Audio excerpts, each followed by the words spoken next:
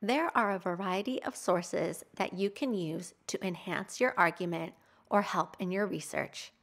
However, not all sources are created with the same intention. In this tutorial, we will help you evaluate whether online content can be trusted as credible or reliable sources of information. By the end of this video, you will learn how to pause and reflect on your initial reactions to online content. Conduct a thorough investigation of the content's source. Seek out and compare additional information from various sources. Verify the original context of the information presented.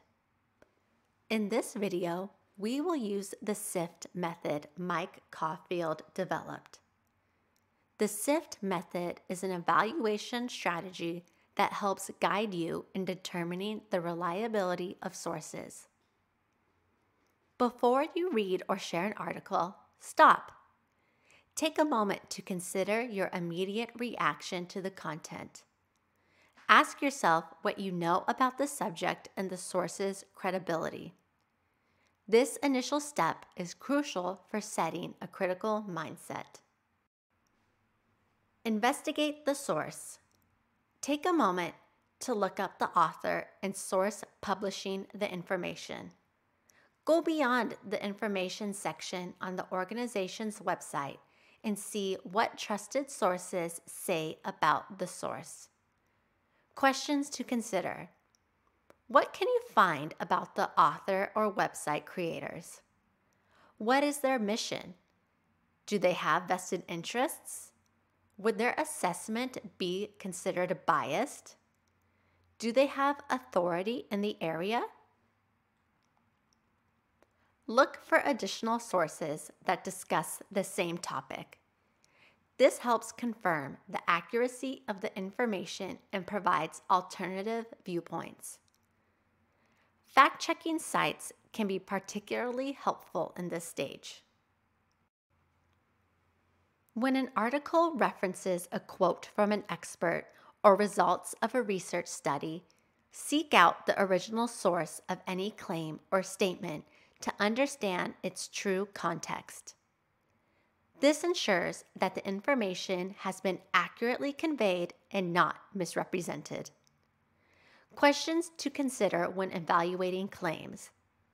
Was the claim, quote, or media fairly represented?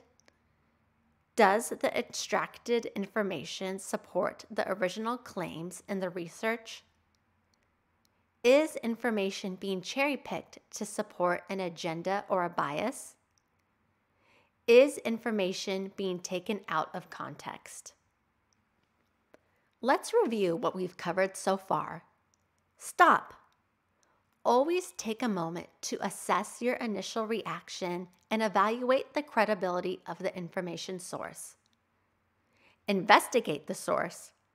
Conduct a deep dive into the background of the source using lateral reading techniques to understand its reliability and agenda.